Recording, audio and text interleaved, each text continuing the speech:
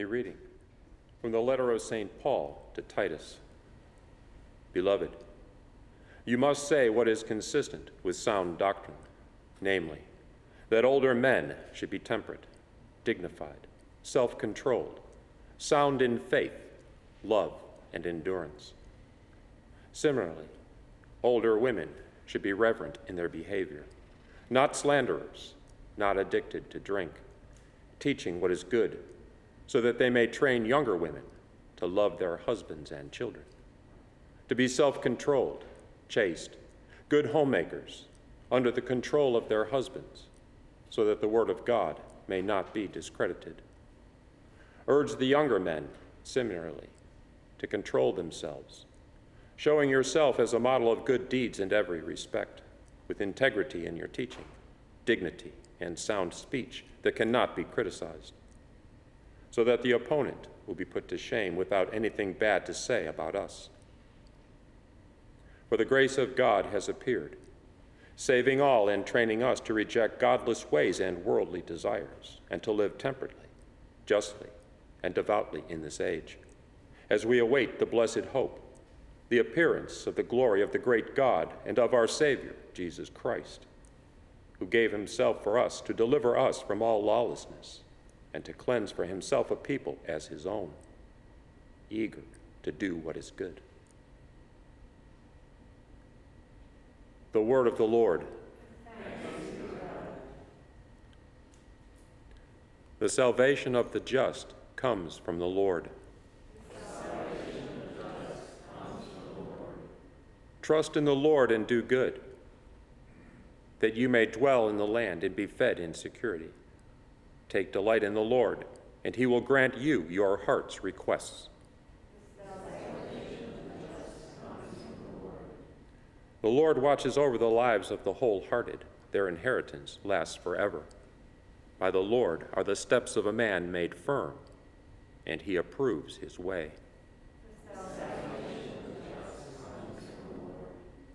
Turn from evil and do good, that you may abide forever. The just shall possess the land and dwell in it forever.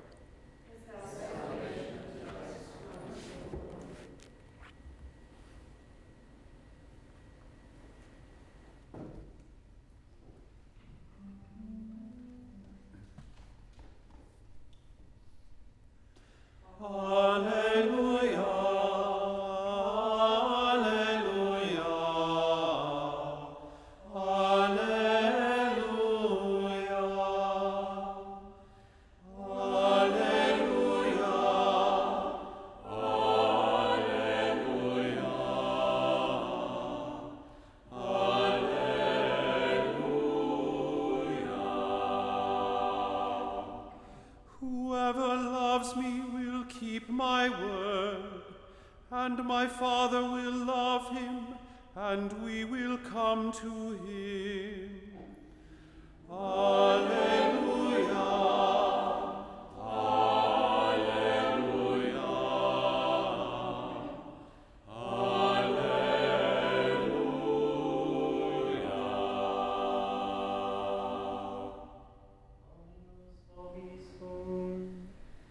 Et Spiritu tuo. Lectio Sancti Evangelii secundum Lucam. Gloria tibi, Domine. Jesus said to the apostles, "Who among you would say to your servant who has just come in from plowing or tending sheep in the field, 'Come here immediately and take your place at table'? Would he not rather say to him, 'Prepare something for me to eat'? Put on your apron and wait on me while I eat and drink. You may eat and drink when I am finished." Is he grateful to that servant because he did what was commanded? So it should be with you. When you have done all you have been commanded, say, "We are unprofitable servants. We have done what we were obliged to do. Verbum Domini. Laus tibi Christe.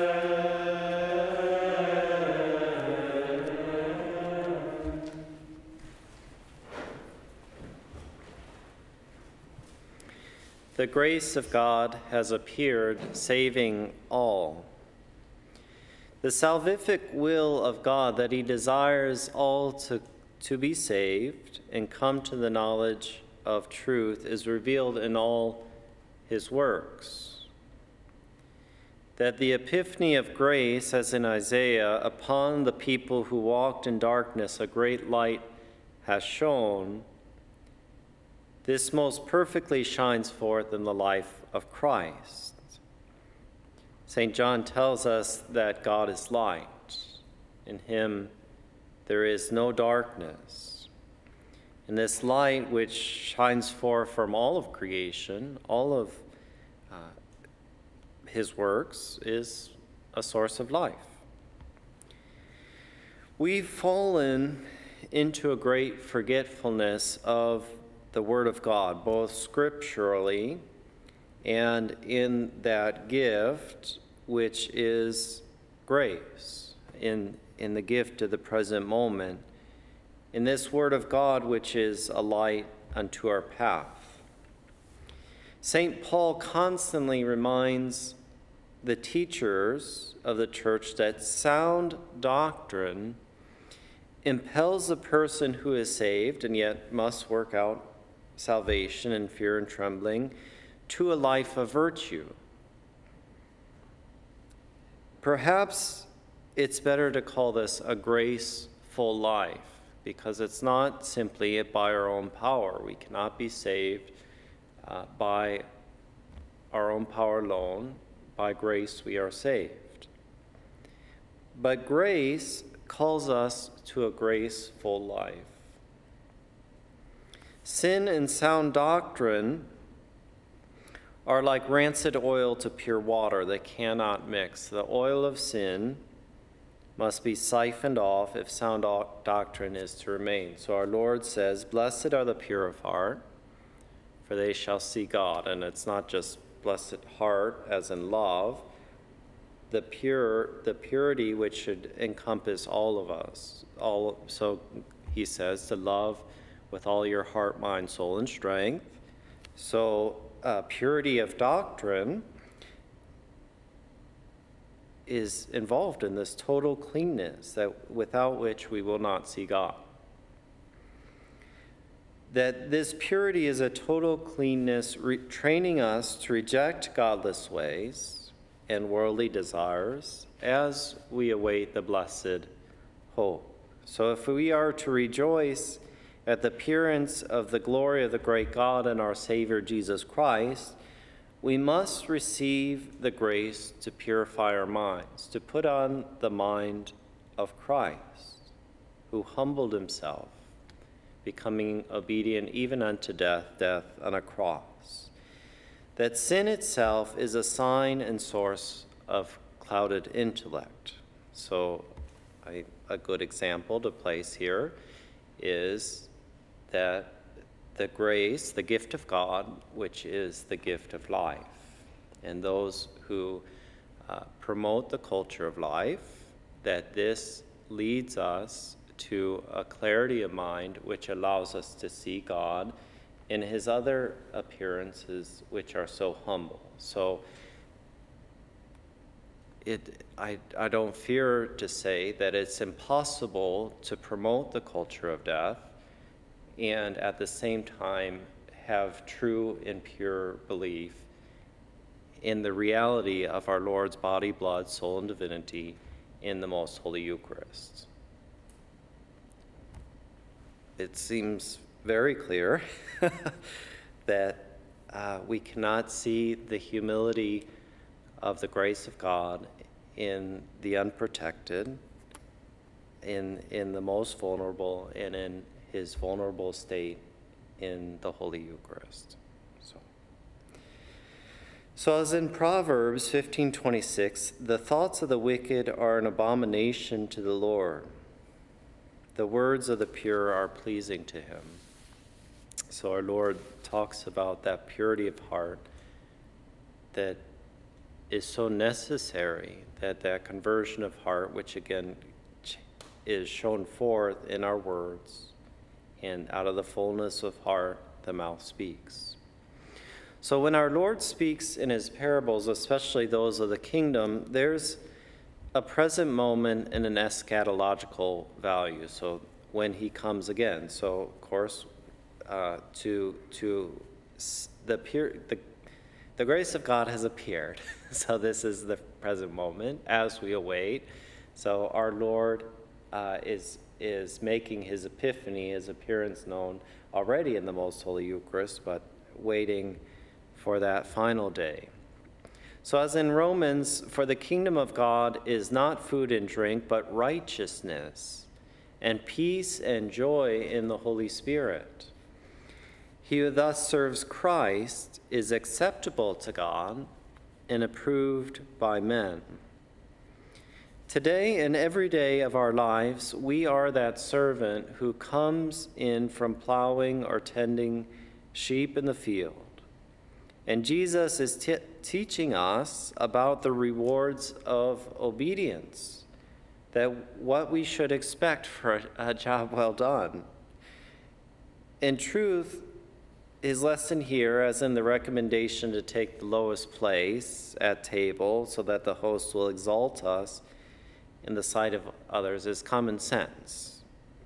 The servant will be asked to serve and rarely receives the gratitude that is deserved in this life. So the lesson is directed towards our own self-value, how we judge ourselves, that we should be humble. So often we do a little work and we want lots of praise, and then we rest on our laurels. So, but I did that nice little thing, and then we get upset when people don't give us great gratitude.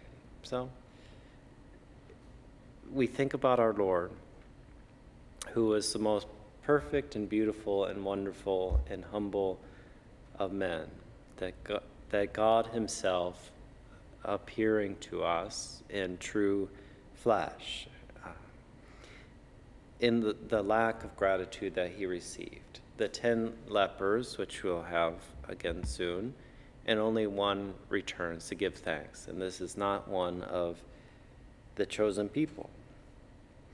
So St. Francis, in another way, comes at the same problem and says in his admonitions, "Blessed is that servant who is not more puffed up because of the good the Lord says or works through him than because of what he says and works through another.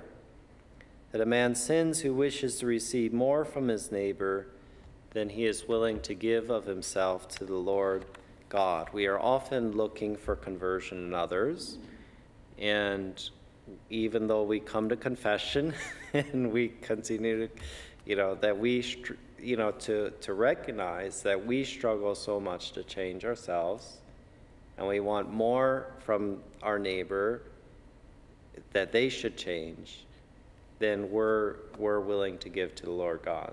So again, this is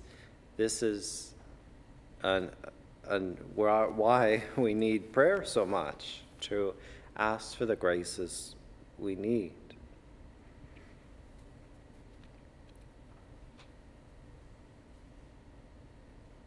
One day we'll come to another table, the heavenly one prepared for the beloved. And we will receive judgment according to what we have done, in a certain sense, according to the way we have thought in this life, because what we do flows from how we think about things. In the fulfillment of our plowing and tending in this life, so that we receive the knowledge in the light of God that we have been unprofitable servants, that we recognize how many graces in this life we have not used well, and how little gratitude we have given, are not received, but we should be so grateful, and gratitude also is a great source of grace in our life. And when we say someone is graceful, often they're very good at being grateful for even small things in life. The truth is that God is grateful, that he is not simply a taskmaster, just not willing to be grateful. He is the source of gracefulness. And he rewards all those little efforts at doing what we have been asked, always supporting us by grace. So the reward of obedience is life and light, that our minds are purified, that we take on the mind of Christ, and are then in this purity of heart and mind, soul and strength, we can see God. And we will come ever more deeply to be with him. So in heaven, our obedience will be rewarded, although even now it's not just in heaven. Obedience is rewarded with the gift of transformation in God. So as in 1 John 3:2, we know that when Christ appears, we shall be like him, for we shall see him as he is. So we need not fear obedience, fear death, so long as we love the crucified one, that we know him, and remain faithful to that love, to that knowledge of God.